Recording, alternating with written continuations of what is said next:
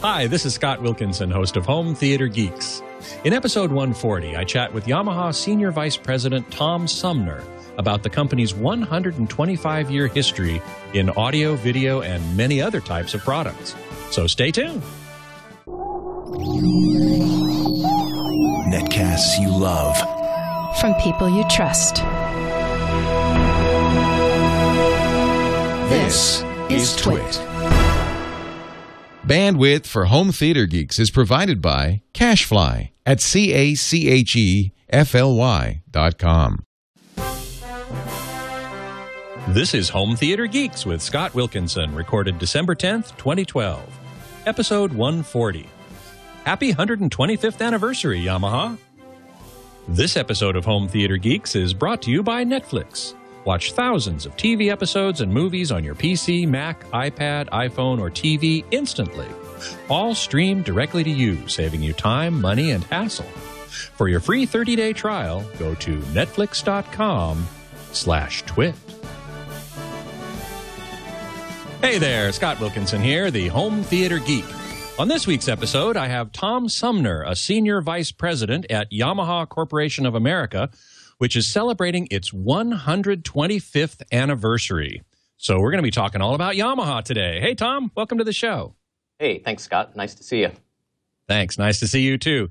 Now, is there an official date of the anniversary, or is it a month, or just this year, or how are you calculating that?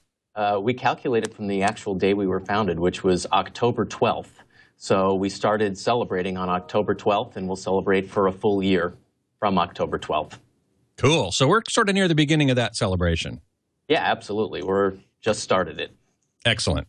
I do want to mention to those who are watching live at live.twit.tv or logged into the chat room at irc.twit.tv can post questions for Tom about Yamaha and its illustrious history and its products, many, many products. And I'll pass along as many as I can. So give us a little overview of the history of Yamaha as a company. How did it start? Was it Mr. Yamaha or Yamaha-san who started the company 125 years ago? Yeah, absolutely. There was a real Mr. Yamaha, and he was a watch repairman in Japan. And as he was sort of traveling around Japan repairing watches and clocks and things like that, in Japan, this is rural Japan in the 1800s, so people's entertainment was really their musical instruments, and they had lots of organs, home organs there that people would play, and he found that a lot of them were actually broken. So in addition to repairing watches, he ended up repairing people's home organs as well. And he finally got tired of it and said, you know what? I can build a better product than this because it's important that these people have, entertainment. And so that's what he did. He started building musical instruments, and our first product was actually a home organ that he built. And we've sort of grown over the years, and at this point, we're the largest musical instrument manufacturer in the world. We started off a grand piano kind of early in the 1900s, which was a World's Fair grand piano. And we've grown and built many more instruments, including band instruments, and of course, technology products too. So we've gone into the home hi-fi business at the time. In 1969, it was the hi-fi business. It wasn't the home theater business. And we went into that. And also, technology music products. So things like mixing boards that you would find at a Carnegie Hall or on tour someplace, as well as synthesizer products and home recording products for home digital recording. So over the years, we've obviously added product categories and added other products that we've made. And so at this point, Yamaha actually sells about 1 out of every 4 musical instruments sold in the world. That's amazing. Now, I have to tell you that as a musician myself, I own a number and play a number of Yamaha instruments, including my euphonium, which is a tenor tuba. And I know, in fact, my friend Jim Self, who is a world-famous tuba player, played, if you remember the movie Close Encounters of the Third Kind. Mm-hmm. Yep. When the mothership finally shows up and starts having a musical dialogue, and that big bass sound that it makes in the ba ba ba ba ba, that is Jim Self playing tuba. I don't know if he was playing a Yamaha at that time, but I do know that he plays a Yamaha now. And so, the brass instruments are extremely well regarded. I also play Yamaha recorders, so the plastic recorders, which are inexpensive, and yet they sound really good. So, for those moments when you don't need a expensive wooden recorder, the Yamaha does a great job. iPad 05987 asks, does Yamaha make a piano that can teach people to play? Kind of like gloves that would guide your fingers to the proper keys. Well, I don't think you do that. Nope, we don't. But not an acoustic piano, but we do have electronic keyboards that have guide lights that actually teach you to play. So we have anywhere from $150 for an inexpensive portable keyboard to a Clavinova type keyboard, which is more expensive, but obviously has better sound and that kind of stuff. But yeah, we do have those available. Mm-hmm. Your PR company sent along several photos, and I was hoping that one of them would be that very first organ, and I don't see it in the list, so we might not have had it. Do you remember the model number of that? No, I don't. It's okay. a long time ago, before my time. Well, yeah, before your time, before my time even. Yep. So Mr. Yamaha was a watch repairman and ended up, was he a musician? He must have been, I guess, if he was going to make organs and such. He had some musical ability. I don't know if you'd call him a musician or not, but at that time in the world, if you wanted to entertain yourself, you had to learn to play some sort of musical instrument. And even in the U.S. at the time, you had bands of mandolin players and things like that for entertainment, because it was certainly pre-TV, pre-radio, pre-almost everything. Yeah. Beatmaster is asking about the room simulation effects in your AV receivers, and he says this may be a bit early in the show, and we are going to get to that. He has anticipated one of my questions that I definitely want to talk to you about. But let's see. So musical instruments, professional audio equipment, which I covered in the pro audio realm when I was a journalist in that field. Certainly mixers, studio monitors. Here's an interesting product that I want you to address. The Yamaha NS10. Oh yeah. The studio monitor. I think we do have a picture of that I want to show you. I in fact have a pair of those. They're not right behind me at the moment, but they became very famous in the professional studio world. There they are.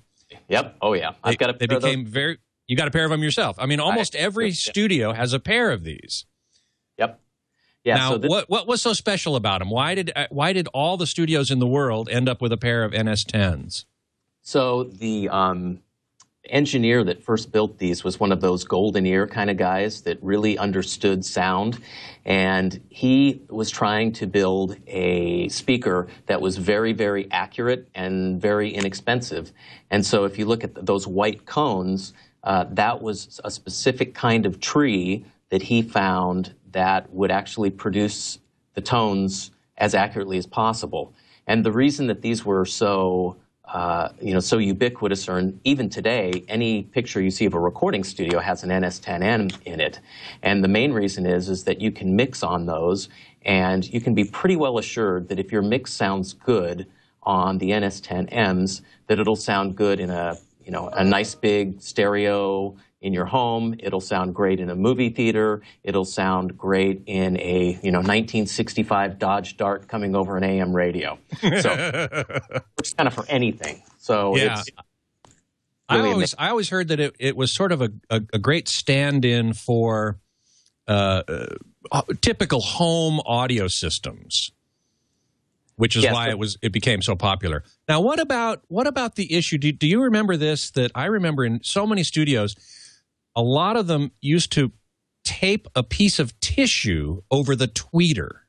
They did. Yeah, they did. So that was because the tweeters were a little harsh in the first ones. So we actually kind of joked about it because we issued a new NS10 that fixed that problem and actually covered the tweeter with something. So we said that the tweeters on the newer ones were pre-toilet papered. So Most of the new ones didn't require people to put tissue paper over the tweeters. Mm-hmm. Well, that's good. I mean, I think I probably bought some of the first ones. When did they come out? Oh, boy, I don't even remember. A long time ago. So they've been in recording studios since the 70s when I was in recording studios, so it's been a long time. Yeah.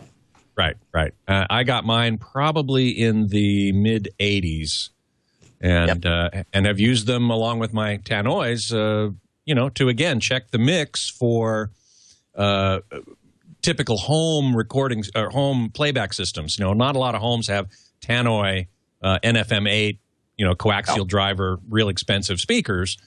So these were a great way to test. They were sort of the next step beyond the Oratone. You remember the Oratone? Oh, yeah. Yep. Tiny little cube speakers that were meant to sort of simulate, little boom boxes and cheapy transistor radios and such. And the NS10s were kind of the next step of that kind of idea. Yep. So, so we've covered a little bit of the pro audio. We've covered a little bit of the musical instruments. Mm-hmm. And one other musical instrument I do want to mention, which was so important, was the DX7. Oh yeah, this was a synthesizer that used at the time a relatively new type of synthesis called frequency modulation. Yep. And I think we might have a picture of that. Depends on when John downloaded those files. There it is. I, of course, had a DX7. I think, again, almost everybody who was into making music and electronic music in particular had a DX7. How did the DX7 come about? I know it was based on frequency modulation, which had been developed by John Chowning. Yeah. Chowning at Stanford. Oh, yeah. So how did that become a commercial product then? Yeah, so our engineers actually, worked with the Stanford folks on that product, and we saw the ability of that to create a product that could create amazing sounds at a reasonable price. So, at the time that the DX7 came out, there were some synthesizers out, not very accurate and definitely nothing like what we have today with a motif or something. But they were all kind of, you would be spending $5,000, $6,000, $10,000 on a synthesizer. And with the DX7, there were a couple of key things. One was that it sounded great, and it actually saved people's backs from going out, because before the DX7, they used to have to carry around a Fender Rhodes, which weighed about a ton to bring in gigs all the time. I was in a few rock bands myself where we were hauling around Fender Rhodes and B3 organs with the Leslie speaker, and that was, talk about a backbreaker. Holy smokes. Oh, yeah. So the product sounded great, and it was selling for around $2,000 at the time, which was, an unbelievable price, and people lined up to buy them. And, from 80s records, almost every record in the 80s seemed to have a DX7 on it someplace, whether it was the Bell sounds or the Rhodes sound, really ubiquitous from the 80s. I mean, if you took the DX7 out of the 80s, there'd be almost no music in the 80s, I think. I believe that's true. We got several people in the chat room saying, I remember the DX7. I lusted after it as a kid. I still have a TX7 in the rack. Now, what was interesting about the synthesizers in those days, and even today, well, less so today, but you had a keyboard version and then you had a rack version. And the TX 816 actually allowed you to place up to 8 DX7s in a rack, in a little rack space card cage, essentially, or backplane. Yep. And boy, that was really something. I had one of those with 2 TX7 modules in it. I never did manage to get around to filling it up, but and I remember using the harp sound, especially that harp sound that the DX7 made was wonderful. Yep, great sounds. Yeah. Well, enough reminiscing about all the musical stuff, because I could talk about that all day. But this is, after all, Home Theater Geeks. So let's talk a little bit about home theater. And what was Yamaha's first entree into, let's say, home audio video? Well, so home audio went way back to 1969. It was kind of interesting because we were a musical instrument company. So some people say, well, how did you get into, well, usually people ask us how we got into motorcycles, but, how did you get into home audio? And And the way we got into home audio is kind of interesting. So engineers are kind of interesting folks. They tend to work whatever hours they want. So they might show up at noon, but then they'll work until midnight, right? So sounds very familiar to me. I mean, that's how I work. So in Japan, our engineers, as sort of a hobby in the late 60s, were building their own hi-fi systems and putting them at their workbenches where they were working. And the president of Yamaha at the time used to like to go through and visit all the engineers, and he saw all of these sort of home hi-fi things that they had built, from turntables to amplifiers to tuners, and they all sort of had this contest of who could build the best one. And so that's actually how we got into the business, because all these guys had a passion for music, really musical instruments, and they wanted to reproduce it as best they could. So they were building their own, and that really led us to put out our first products, which, turntable and integrated amps, way back in 1969. And as we went further into the future with home theater products, our AV receivers, and those have obviously changed quite a bit over the years, but I think one of the first key things that was really important was the DSP that you were talking about earlier. And really starting from our own pro audio experience, we knew that the experience that you get, seeing a show at the Budokan in Japan versus what you get at the Bottom Line in New York City, it's a totally different experience and a totally different sound. And yet when you were playing it back at home, whether it was probably at the time a Laserdisc experience, yeah. You were getting the same thing. You were getting the sound of your own home.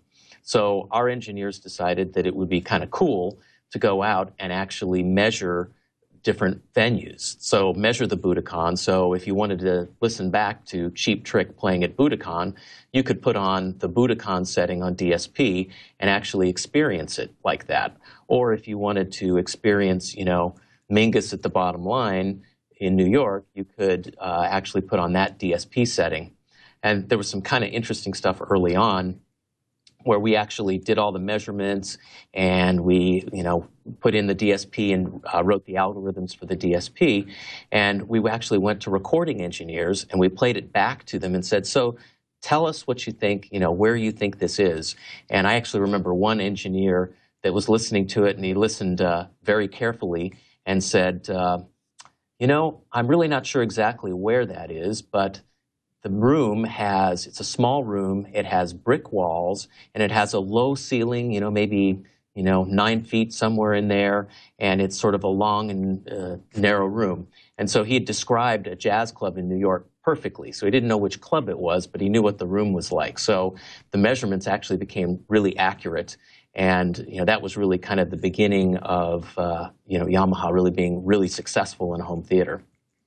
Now, Yamaha was among the first to actually do that, go out and measure particular halls for their acoustic characteristics and then reproduce that in their receivers. It's now ubiquitous. I mean, every receiver has, virtually all receivers anyway, have these simulations, these acoustical simulations of spaces. Was Yamaha the first to do that?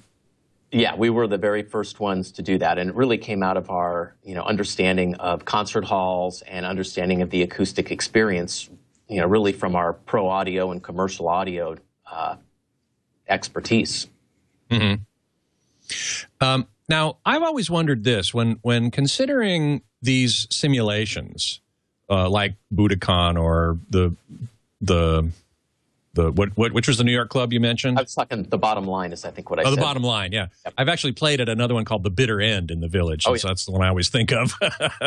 Anyway, when you select one of these modes that is supposed to simulate the sound of the concert hall or the venue, you're adding that, though, to the sound of the consumer's room, the actual room that the speakers are in and so on. Have the Yamaha engineers taken that into account? Obviously, they can't take into account different rooms, but how do they take that into account, or do they just sort of not worry about it? Well, actually, obviously, as you know, the room is super important, and most of your listeners know the room is super important to the overall experience. So actually, we have what we call YPOW, which is a room optimization.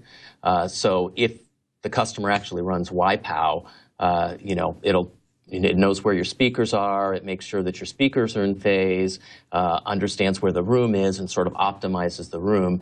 And if you do that, and unfortunately not all customers do that, but you should, it includes a little microphone so you can set up the room right away when you install your receiver. But if you do that, then you're going to get a pretty accurate reading of whatever club it is. That's a good point. Certainly, I usually recommend using YPAO, Yamaha Parametric Acoustic Optimization. Is that what it stands for? Yep, that's it. YPAO. Or one of the others in some of the other receivers, because it does tend to optimize the sound for that room. Some people prefer to do it manually, and that's fine. Some people find that they prefer the unprocessed sound to the corrected sound, and that's fine too. But I do encourage people to play around with it anyway. It's a good starting point. Yeah, exactly. And then you can tweak it from there. Yep. Exactly right.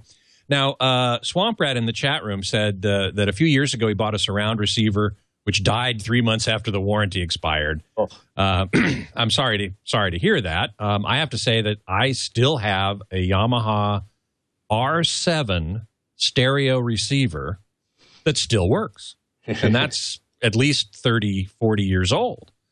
So it was my very first stereo receiver, as a matter of fact. So I think we can say pretty safely that all companies are going to have a situation sometimes where occasionally a product is going to fail, and soon after the warranty ends. But that's only anecdotal. That's one example. You can't really globalize to say, well, all Yamaha products are junk because of that, or any other company where you happen to have that experience. And I'm sure, yes, Yamaha customer service, we all have trouble with customer service now and again. How does Yamaha handle it?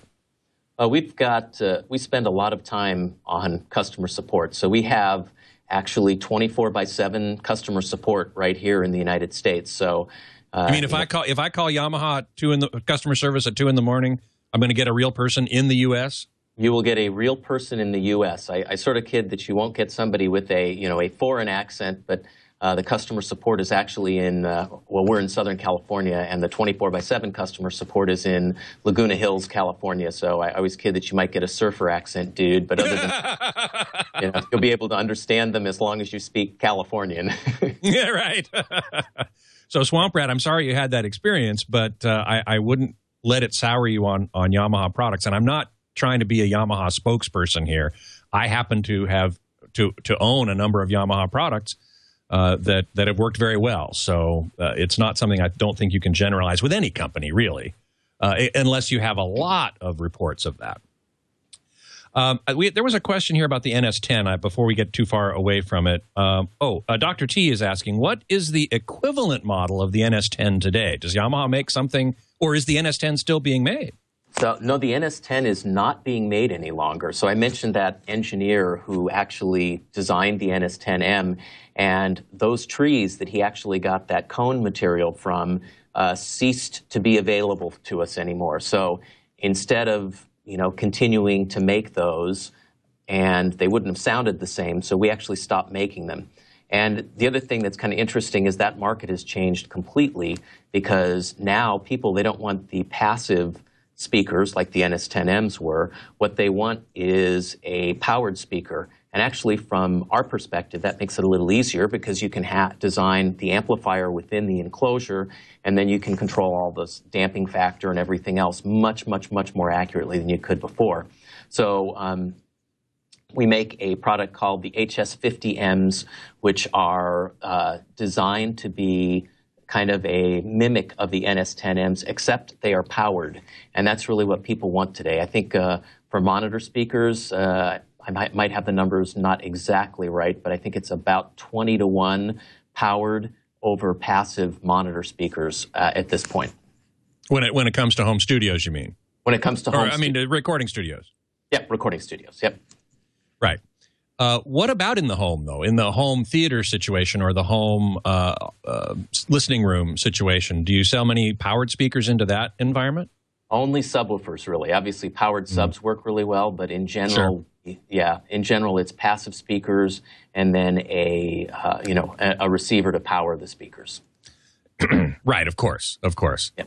I wonder, though, why it is that powered speakers haven't made a bigger impact in the home environment. Because as you said, and I agree with this completely, when the manufacturer is able to pair an amplifier with a speaker and build it into the enclosure, you can optimize so many things that you have no idea what's going to happen if you put a receiver in there and then you don't know what speakers the customer has.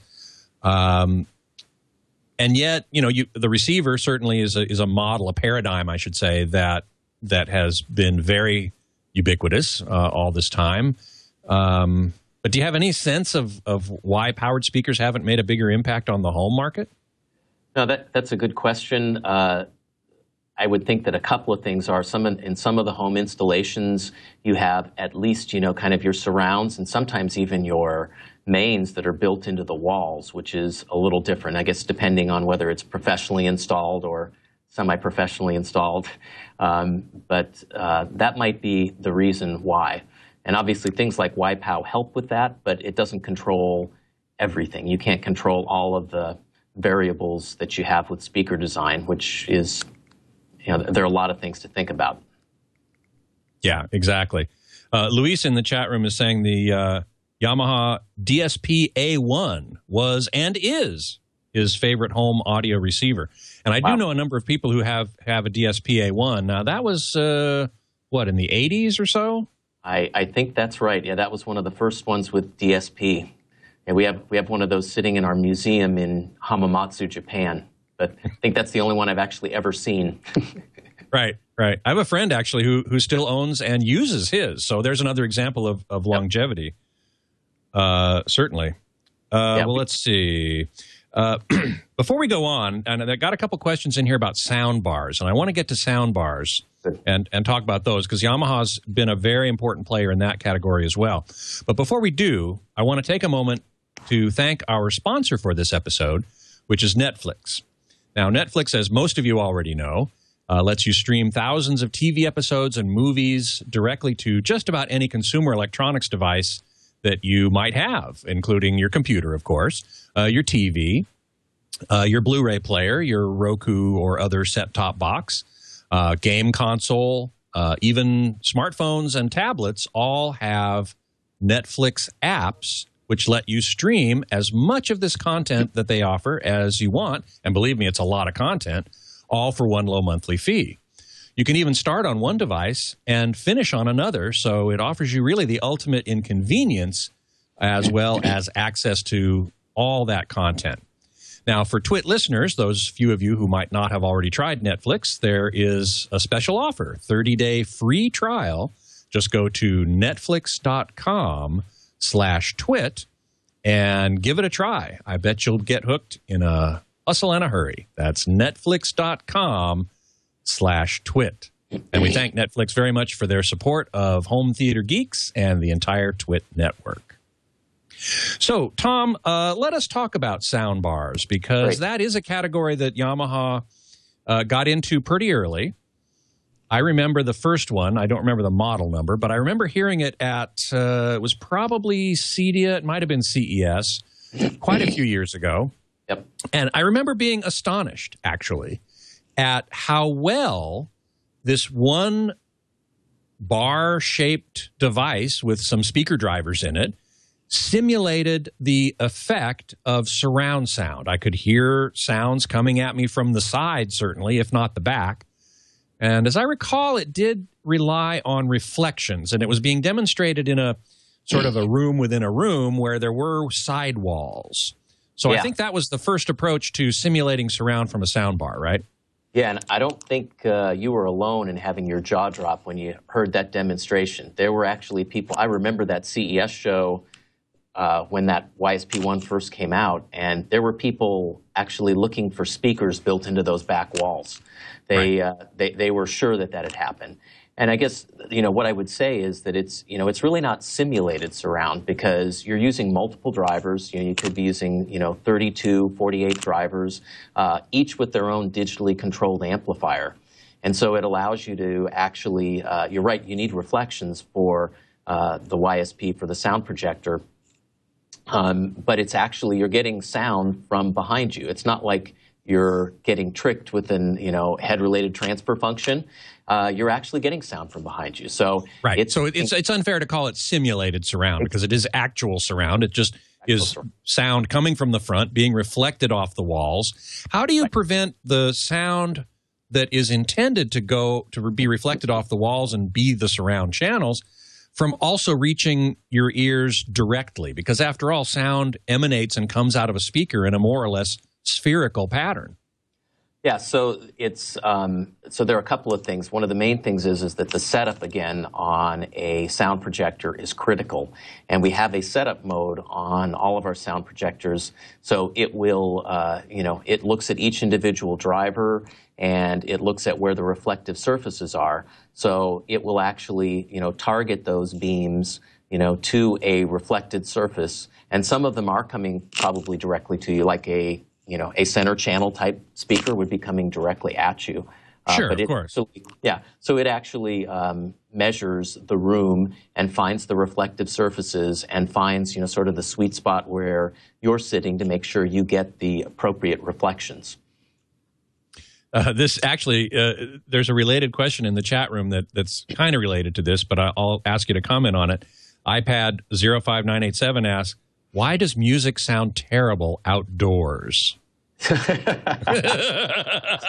Wow. Great question as it relates to what we're talking about, actually. And it's physics. It's physics. So you know how you can be, miles and miles away from a concert venue, and you're still hearing things like bass, right? So it's really, you can't control the environment outdoors. And or it's very difficult to control the environment outdoors, which is why they build things like amphitheaters to try to keep some of the sound in and allow you to control the sound a lot better. But indoors, you can control the sound very well. Outdoors, you have the problem with wavelengths where, bass wavelengths, super, super long.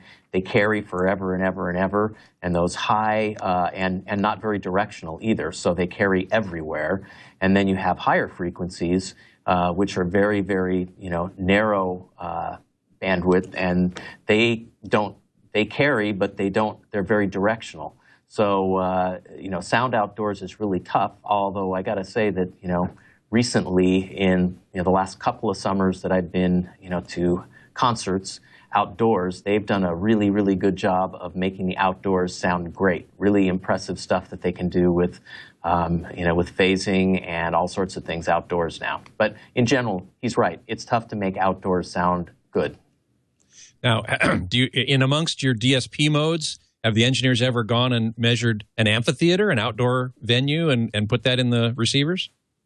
I don't know. I can't think of an outdoor venue. There are very few. The only outdoor venue I can think of where people say, wow, that's great sound is Red Rocks outside of Denver. But other than that, most venues that people talk about and say, wow, this like a Carnegie Hall or something like that, where they say the sound is great, it's usually an indoor venue where they can control the acoustics a lot better.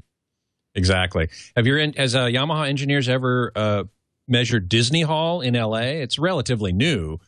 But it's a really beautiful sounding hall for orchestras. I've been there many times, and I think that might be a really nice one to add to the collection. Yeah, that would be a good one to add to the collection. It's a great sounding hall for classical music, no doubt about that. iPhone Kiki in the chat room is asking, are there any new Yamaha soundbars with these room modes coming out? Have Yamaha soundbars ever had the room simulators in them? Not really. We will have some new products that we'll be releasing shortly for higher end soundbars. Not out yet, but we will have some coming out shortly. Maybe we'll see them at CES, huh? Yes, absolutely. Be seen at CES. You heard it here first, folks. Okay, so we've talked about the sound bars, the sound projectors, I should say, as Yamaha calls them. in which the surround channels are actually produced by their own speaker drivers and aimed and beamed off to the sidewalls, and that they depend upon sidewalls reflecting that sound back around to your ears from the sides to create that surround effect. Yamaha has since also gotten into the other way to provide a surround sound field, which is, as you mentioned earlier, simulated, truly simulated, with head-related transfer functions and phase differences and so on. Yep. When did Yamaha get into that, and how has that progressed? Yeah, we created our own algorithm basically for creating, the fake surround or simulated surround. It's called Air Surround Extreme. It works pretty well. Obviously it's not the same as a sound projector. The sound projector gives you the true 7.1 surround. This gives you kind of a, simulated 7.1 surround. A couple of benefits are, the main benefit is price. If you look at a YSP, a true sound projector, you really need to have multiple drivers and multiple amplifiers. And usually you're looking at 32 drivers, 16 drivers, and 16 separate amps. So it's really expensive to do that. And we've been able to, with the Air Surround Extreme, actually create a pretty good effect with really just kind of an LCR type setup with an integral subwoofer. So, a left, center, and right speaker, so 3 speakers, and then an integrated subwoofer.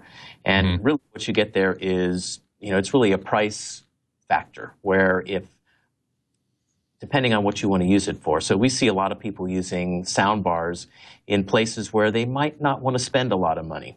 So it might be a man cave where you're playing video games, or a kid's TV room, or a bedroom, or a guest room. We're seeing people put the sound bars in there with the Air Surround Extreme. And then on the other side of things, where we look at the YSP product or the sound projector product, where we're seeing people put those in, is places, maybe they can't actually do it. So they've got a vacation home maybe that has, river rock or poured concrete or something like that, where, putting in speakers around the room would be basically impossible. So a sound projector works well in some of those areas. And we're also seeing more of the sound projectors actually go into main rooms, mostly because of what we call the WAF, or the wife acceptance factor. Yes, we've talked about that many times on this show. So that's basically the, you've got a main room, and we're kind of going away in a lot of respects from the, home theater.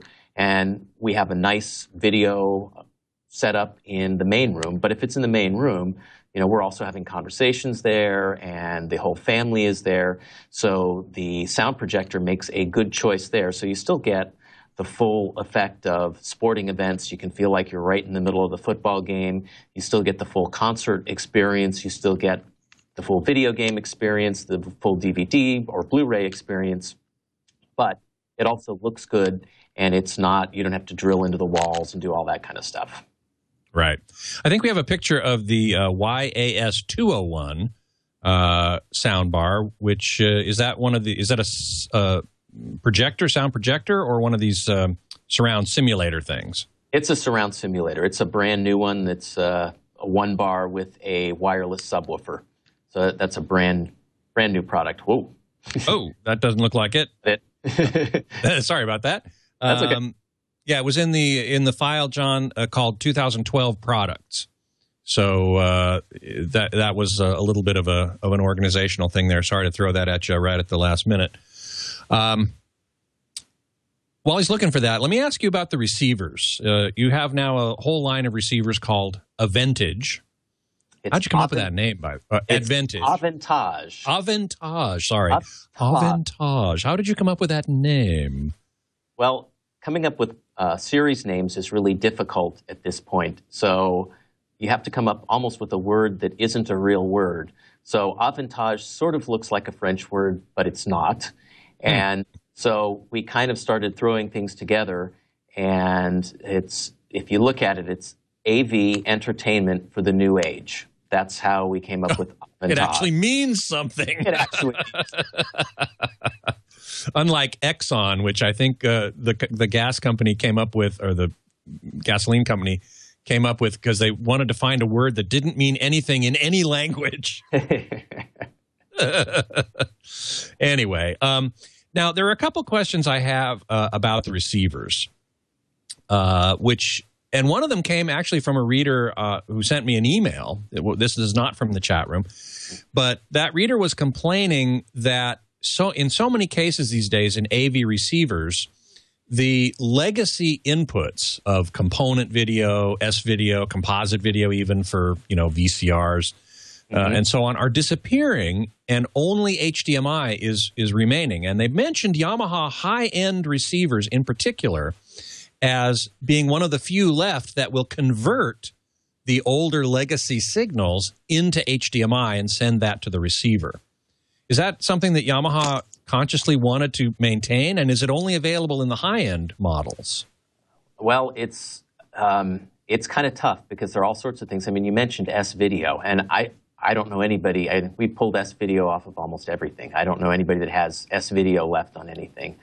So, I haven't seen it in a while, that's for sure. Yeah, it's been a while. So one of the interesting things when you talk about component, and there are a lot of receivers that have completely pulled component off, but we still have a lot of installers, professional AV installers, that really still rely on component. They're still not into this newfangled HDMI stuff. Truthfully, there are a lot of instances where it makes a lot more sense to run component than HDMI for them. So we've tried to make sure we keep that on there, and there's still a lot of places where component makes sense. It seems to be, nothing. The consumer never upgrades everything at the same time, so it's not like most consumers go out and buy, a new Blu-ray, a new receiver, and a new panel all at the same time, and then also, in the U.S. anyway, end up getting a new set-top box at the same time. It just doesn't happen all that often. So there's always some lag. So you might have, one piece that has HDMI and other pieces that don't. And also consumers, with Yamaha receivers, fortunately, they tend to last a while, so they also tend to migrate. So, 3 or 4 years ago, they might have been the top-of-the-line Yamaha receiver, but it gets migrated to the den or someplace else, and then a new receiver comes in the main TV viewing room. So, keeping the component connections and the appropriate upscaling and conversion is important to us. And it just kind of depends on the price point of the receiver, whether it's doing that or not. Some of the lower-end pieces, won't component to HDMI at this point. Mm-hmm.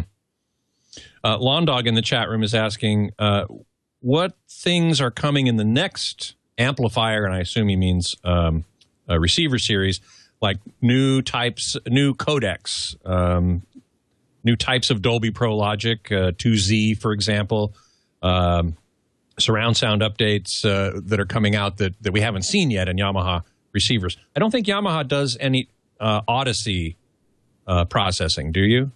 No. Odyssey, basically, we use our own YPOW system as opposed to using Odyssey. Right. Yeah. In terms of room correction, yes. But then Odyssey also has dynamic volume, dynamic EQ, that sort of thing.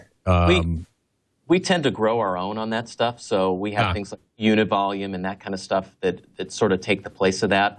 Mm-hmm. And we basically do all our own firmware programming, and so it kind of makes sense to continue to do that, especially when we're using our own room correction and that kind of stuff. So we tend to grow our own on those as opposed to buy something off the shelf. Gotcha. Lawn Dog goes on to say, it seems like it isn't long after I purchase an amplifier when there's a new decoder needed, like THX or Dolby Digital or something like that. But that's always going to be the case, isn't it? Yeah, there's always going to be something new coming down the pike, it seems like. So, you kind of have to pitch in at some point and get the receiver, I guess. But there's always going to be something new. Yeah, see, I agree with that. I think if you wait for the next big thing, you're never going to get anything. And so you might as well get what you know you need and want now, and can afford, of course, right. And then just use it and enjoy it. And then when it's time to upgrade, there'll be the next set of things. Yeah, and there's always a lag time too. So I mean, if you look at things like the perfect example right now is 4K or Ultra HD, right? So Right. That's coming down the pike, right? So do you want to wait for that or wait for the panels to come? What are they, $20,000 or something like that now? So maybe The LG's 20,000, the Sony's 25. Yeah. Yeah. So I'm not buying one for Christmas. I'll tell you that. So. But, do you wait for that? And there's some adoption time where, is there really going to be 4K material out there that you're going to enjoy right away? Kind of like 3D, we experience the same thing. Right, exactly. DCAS777 in the chat room is asking if you think Dolby Atmos will take off in home receivers anytime soon. You're familiar with Dolby Atmos, are you not? I don't think we have that implemented at this point. No, nobody does in the home. Yeah. It's a commercial cinema sound format where you have speakers all around you and overhead.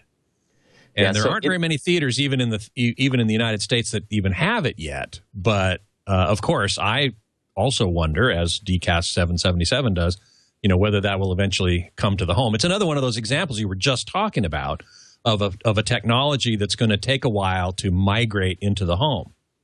Yeah, like 4K. Like 4K. And consumers, we've already seen this with home theater systems. If a consumer has a 5.1 system set up, they've got a nice system. Not too many people put in 7.1 systems, and we actually have up to 11.2 systems. I don't personally know anyone that has an 11.2 system in their house. So most consumers don't really like multiple speakers around the room, even if they have a dedicated home theater room, unless they've got a dedicated home theater room with all of the nice, acoustic paneling and that kind of stuff where they actually have the speakers hidden behind screens and things like that. Right, exactly. Lawn Dog, here's another question. He asks you to describe what, quote, the Yamaha sound is. Every amplifier has a tone or a tonal characteristic that Yamaha is trying to achieve. And I know Yamaha has referred to something called natural sound. Right. We've used the term natural sound on our receivers for quite a while, and I think we try to have a really accurate sound, and it's hard to explain what that means, but accurate sound. Some receivers say, oh, we have kind of a warm sound. So ours would tend to be probably more bright than warm because it's a little more accurate. Right. Understood. iPad 05987 is asking, what's that instrument on the wall behind you? That's a silent guitar. So a silent guitar, just what I always wanted. It's not quite as good as a silent bagpipe, but it's awfully. So the silent. Yeah, I mean, you know the old joke, about how to get a guitar player to turn down, right? Put sheet music in front of them, right? Precisely. Yes, exactly. I'm a guitar player, so I know that one. Yeah. So you know that one. Okay. Oh, yeah. So tell us about the silent guitar.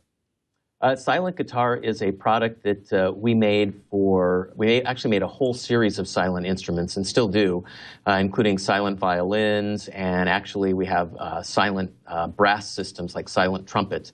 But the silent guitar was really kind of meant to be a travel guitar. So, it's kind of hard to tell, but the upper bout, which is the top part of that, actually comes off. So it fits in a case that you can carry on to an airplane or whatever that's really small. And it feels just like a guitar, and it kind of responds like it because even though that upper bout kind of looks like it might be made of plastic or some sort of composite, it's actually made of wood. So the whole guitar actually resonates. And we have one in a steel string version and in a nylon string version. So it lets you take it with you, practice, keep your chops up, as it were. Yep. Yeah, it can be used for that. Some people actually also use them on stage. We've actually had, because there's so one of the problems you end up with on stage with guitars, especially acoustic guitars, is feedback. And with this, there's no feedback whatsoever. So there have been, like Lee Ritenour uses one, and Queen actually uses them live as well. So Brian May from Queen. iPhone Kiki is asking, any new Yamaha receivers with 3D sound coming out? Well, we have 3D, video 3D, obviously, 3D up, 3D on almost everything, on almost every single one of our receivers. I'm not sure what 3D sound means. Yeah, exactly. Certainly, yeah. you do have 3D pass-through of 3D video signals. Somebody asked about HDMI pass-through from your sound bars. I'm trying to find that. But one of the things that I really like about at least some of the Yamaha sound bars, you can tell me if this is true of all of them or not, they actually have an IR remote blaster on the back, so that if you put the sound bar in front of a TV and it's blocking the TV's IR receiver for its remote, the Yamaha soundbar will take that IR signal and retransmit it from the back of the soundbar to the TV's IR receiver. And I think that's a brilliant idea. Yeah, it really helps. And again, this is a great, WAF, a wife acceptance factor, because it really eliminates the need for, well, I need to grab my soundbar remote, and I need to grab my TV remote, and I need to grab my cable remote. You can really just, use the remote from your cable box or from your TV, and it'll go right through the soundbar. Actually learns, the key things, so the volume up and down and on off, that kind of stuff. Right, right. And I have always wished that other manufacturers would take a lesson from Yamaha in this regard, because it seems so obvious, and yet few other soundbar manufacturers do it. Yep, that's true. Getting a couple of questions here about upgradability, firmware updates. Does Yamaha typically offer firmware updates to its receivers in particular that maybe add new features or new surround codecs as they become available, that sort of thing? Is that something Yamaha does routinely? We routinely offer firmware updates. It's not all the time. It's really just for new features. And we actually just offered one recently where on our example, our RXV 673 on up, which is about a $600-ish receiver on up, we added streaming services that weren't available. So like Pandora and SiriusXM Online, those kind of things to the receivers, which wasn't previously available on those receivers. So we do that kind of stuff for firmware updates. Lawn Dog's asking a lot of questions here today, and one of them is, are your top-of-the-line amplifiers Class A or Class AB, or I would add Class D, perhaps? Not Class D. Class... I'd have to go back and look at what pieces we've got in there, because the surrounds are different than the mains. So I have to go back and look. Right. So you're not doing much with Class D amps at this point, right? No. Other than perhaps your powered subwoofers, because those typically use Class D these days anyway for the efficiency. Yeah. Yep, absolutely. Okay, in the last few minutes, I want to talk about, you've gotten more recently, probably the most recent product category that Yamaha has gotten into over its 125-year history with regard to AV is headphones. Would you agree? Is that a fair statement? Yes. Yeah. Brand new category for us is headphones. And how did you come to start into that product category? Well, headphones is kind of a hot product category right now. People are selling a lot of headphones. And, we looked at it and we said, gee, we've always had headphones really for the pro audio applications, where people are, checking sounds from the stage through the main board or checking monitor mixes. So we've done that for a long time. But the requirements for those kind of headphones are a lot different. So with those headphones, you really need headphones that take a lot of level and are pretty accurate and, pretty much are very isolating. So not really exactly what you need for the modern lifestyle where you're listening to music, you're watching videos, and maybe even playing games on digital, on cell phones or on iPads, tablets, that kind of stuff. So what we did is we kind of looked at the market and we said, what's going on and where do we fit in, or do we fit in? And one of the things we noticed was that most of the headphones in the market were really designed for sort of electronic dance music or hip-hop, urban music. And so they had a really pronounced bass in almost all of them. And so you kind of had a choice. You either could spend, if you're spending a good amount on a headphone, you were still getting a very pronounced bass and sort of a fashion look, or you were getting really kind of a conservative look. So we said, gee, we can do better than that. We can make headphones that sound good kind of for all music. And when you really look at what people listen to, it's still over half of what people are listening to is actually sort of some variety of rock, whether it's classic rock or alternative. They're listening to some version of that. And even things like classical music that is, from a sales standpoint, maybe sells, 0.5% of all the music in the country. And if you look at what people listen to, it's still about 10 to 12% of what people report they listen to is classical music. So making headphones that sound good for all of those things is important, and that they work well with the smartphones and work well with tablets. So we spent a lot of time designing the headphones to sound good and to look good. And we have a picture, by the way, of the Pro 500 headphones, which was also in the 2012 products folder. We'll see if we can get that up. Perfect. Meanwhile, Lawn Dog asked the question, will your receivers send the surround information to the headphones? Is there some sort of surround simulation that can be used in headphones from the receiver? Yes, there is. Basically, all of our receivers have through the headphone jack, have what's called the silent cinema, which gives you that kind of surround information or surround through the headphones. Mm-hmm. And Rusty Bones is asking about height channels. Do you implement? I'm pretty sure Yamaha was one of the first to implement front height channels in AV receivers.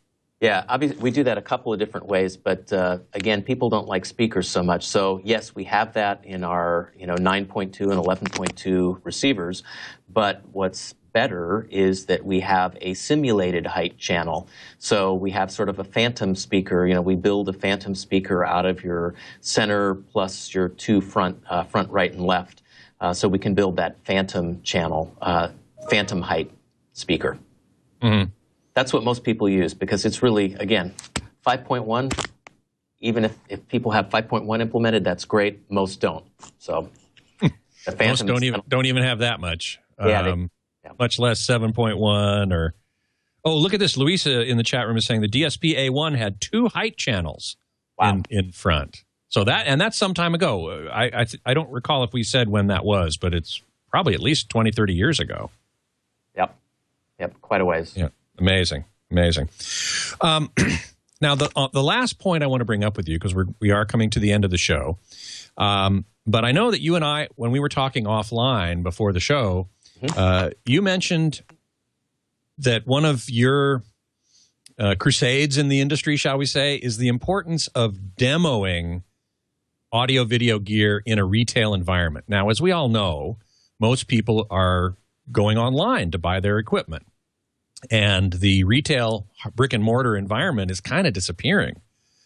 So my response to your assertion that it's important to go hear products and see them, too, before you buy, and I agree with that, but it's becoming more and more difficult, certainly to see TVs and so on, because, you're in a brightly lit room and they're all adjusted to be as bright and blue as possible. But when it comes to audio equipment, I think there are fewer and fewer places where you can go and actually hear products. How do you reconcile the importance, which I agree with, of hearing these products before you buy them, with the marketing trend now of buying everything online? Yeah, that's hard to reconcile, and still about roughly around 70% of the home theater products are actually bought in a brick and mortar store as opposed to being bought online. So there's definitely a trend towards online, but it's not all done online. And I think for me the important thing is that what people really respond to, they have an emotional response to home theater products, right? We have an emotional response to sound, to music, to movies. And so to really understand that and to get the feeling of, well, why do I want a 5.1 receiver versus a 7.1 receiver versus different sound qualities, I think you need to experience that. So I think as an industry, that's kind of what we're missing. If we want new converts to being home theater geeks, home theater fanatics, then I sure do. If we want that, then we need to come up with a way to let people experience it. If you go way back to the 1970s, when there was a huge home stereo boom, right? I mean, it seemed like everybody and their brother, and actually everybody and their parents, were buying home stereos. You'd have 2 or 3 of them in the home, in bedrooms and in the main rooms. And a lot of that was kind of experienced at, kind of parties. You'd go to your neighbor's house and they'd have a new stereo set up, and the next thing you know, somebody'd be going down to the local hi-fi store and listening to speakers and listening to tuners and going from there. But we need to have that in the industry today to really, get more people involved in it and get more people interested in it. I couldn't agree more. I know that Best Buy still has Magnolia, yes, which in some stores provides you with a bit of a better acoustical environment and more of a natural home type of environment in which to audition products. I don't know really of any others. I mean, the mom and pop, the small hi-fi shops are all disappearing. Yeah, the small hi-fi shops are, you kind of have, from a hi-fi perspective, it seems like you have one in every kind of big market, or maybe two or three if you're in New York City. But other than that, not very many. There's still places where you can get a good demo from sort of a local retailer. But you're right, they're disappearing. And it's a sad state. Yep. Of affairs, I should say. Well, listen, sorry to end on a sad note, but we've had a fascinating hour here talking about Yamaha and its 125-year anniversary and all of the milestones that have occurred for the company and all the innovative products that have come out in all that time. And your knowledge of all of that is truly astronomical. Thank you so much. Thanks. Thanks for having me. Appreciate it. My pleasure. That's Tom Sumner, the Senior Vice President, Senior Vice President at Yamaha Corporation of America.